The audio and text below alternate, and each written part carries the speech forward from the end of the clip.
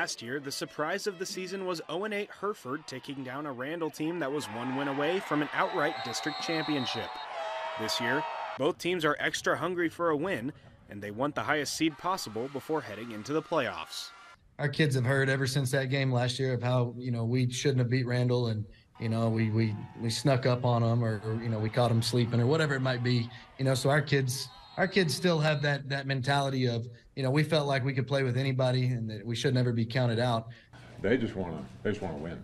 They want to go out there and they want to prove what they're capable of doing, and I'm the exact same way. So all that matters is us going out and executing. Randall and Hereford currently sit in second and third, respectively, in District 3-4A, and while Hereford is coming off of a bye week, Randall is gearing up for their 10th straight week of uninterrupted football, as their bye week is the last week of the season. Sometimes you hold back a little bit, but whenever you got a bye week like this coming up after this game, it just gives you a little bit extra motivation to know that you're going to get a little bit longer rest, a little bit longer recovery time to be able to go out there and really give it everything that you have. With playoff seeding up for grabs, it's sure to be a good one at Happy State Bank Stadium on Friday. Preston Moore, News Channel 10 Sports.